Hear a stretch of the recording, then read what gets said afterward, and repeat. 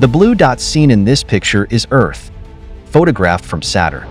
This iconic image, "The Day the Earth Smiled," was captured by the Cassini spacecraft in 2013.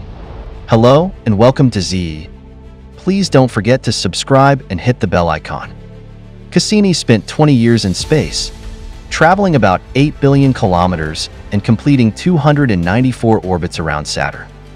From diving through the space between Saturn and its rings to visiting the planet's icy moons, the Cassini-Huygens mission was full of daring assignments.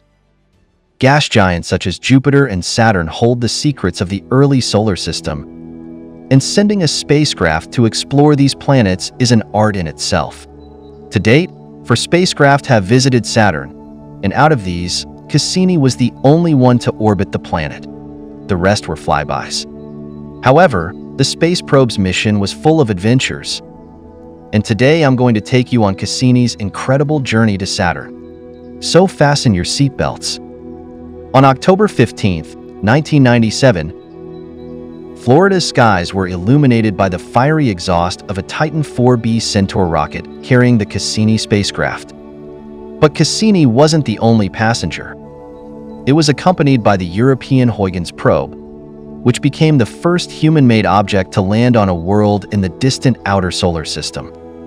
Cassini-Huygens was one of the largest interplanetary spacecraft ever built. The entire space capsule had a launch mass of 5,000 kilograms, making it challenging to reach Saturn in one shot. Due to this, the heavy spacecraft had to perform multiple gravity assists to increase its speed. Hence, Cassini met several solar system bodies in its voyage to Saturn. Almost 6 months after its launch, on April 25, 1998, Cassini performed a flyby of Venus, followed by another one in 1999.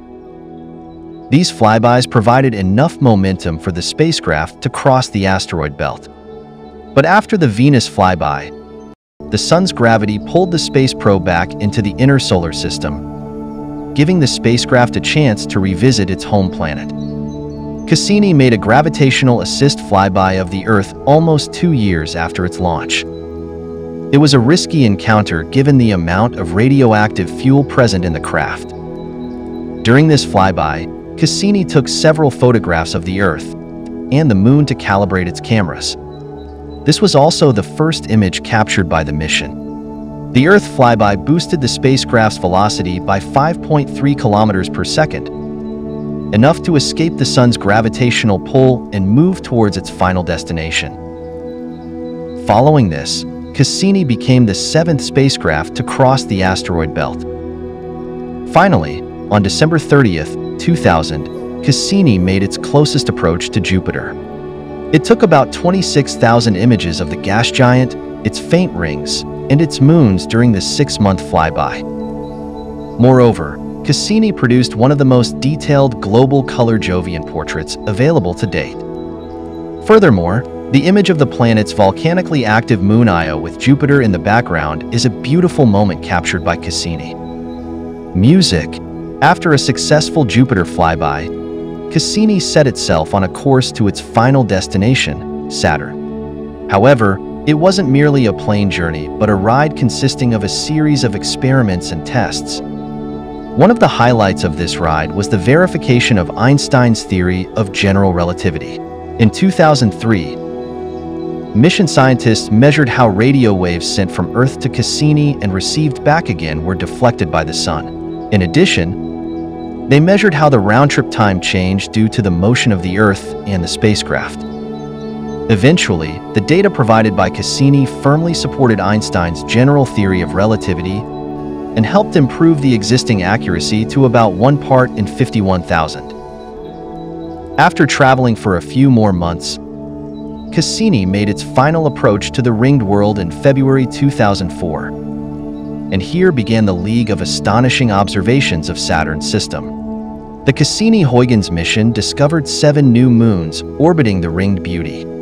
On June 11, 2004, Cassini flew by the moon Phoebe.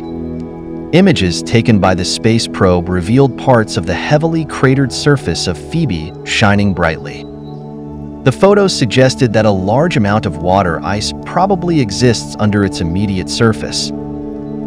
Finally, after 7 years of journey, Cassini reached Saturn, achieving its required orbit on July 1, 2004. This made Cassini the first spacecraft to ever orbit Saturn. A day after its orbit insertion, Cassini had its first flyby of Saturn's largest moon, Titan. During this phase, the probe collected numerous pictures of Titan's lakes. On December 25, 2004, Cassini released the Huygens probe to study Titan.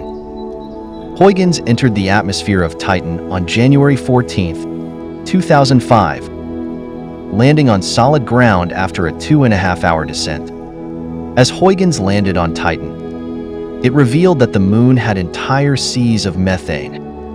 This was the first discovery of lakes existing anywhere besides Earth, making Titan a deserving candidate to be on the list of potentially habitable worlds. Although scientists are still figuring out the origin of the enormous methane, there is a possibility that Titan's seas may host living organisms. Huygens was designed to gather data for a few hours in Titan's atmosphere and possibly a short time on the surface. Instead, it continued to send data for about 90 minutes after touchdown, and we never received a signal from it after that. While Huygens' chapter ended on Titan, Cassini continued exploring Saturn and its moons. Cassini now had eyes on the iciest moon of the solar system, Enceladus. The spacecraft discovered a deflection in Enceladus's local magnetic field and observed water ice geysers erupting from the icy moon's south pole. The probe made multiple flybys of Enceladus, indicating the presence of an internally salty ocean in contact with the moon's rocky core. Along with probing Enceladus, Cassini discovered oxygen on Dione and hydrocarbons on Hyperion. The mission also found that the dark patches on Iapetus' surface were due to heating caused by the sun, thereby solving a 300-year-old lunar mystery. Over years of continuous observations, Cassini revealed that Saturn's rings are more groovy than smooth. The rings were found to contain waves seemingly caused by the planet's gravitational disturbances. The data collected by the spacecraft helped define a possible source of Saturn's mysterious G-ring. Furthermore, it indicated that Saturn's rings, entirely made up of water ice particles, contained small moonlets. The craft also helped scientists understand the process behind the formation of planets by observing the behavior of their rings. Music. Saturn has some of the most powerful storms in our solar system, so how could Cassini miss them? On October 25, 2012, Cassini witnessed the aftermath of the massive Great White Spot, a superstorm known to recur roughly every 30 years on Saturn. The storm spiked the levels of ethylene gas to 100 times more than those thought possible for Saturn, and it was the first of its kind to be observed by a spacecraft in orbit around the ringed planet. In 2013, Cassini shot the highest resolution video of Saturn's six-sided storm, providing an insightful peek into its mysterious hexagon. The spacecraft also found evidence of seasonal patterns emerging at the planet's poles. For example, it found that the North Pole warmed by about 2.2 degrees Celsius during spring, while the South Pole cooled by 17 degrees Celsius during the fall. Cassini was initially planned to last for 7 years, but it received several extensions during its lifetime. On April 15, 2008, Cassini received funding for a 27-month mission extension, followed by another in September 2010. By 2017, Cassini was running low on fuel, and this was where the grand finale began. It was Cassini's last daring assignment, 22 dives through the space between Saturn and its rings.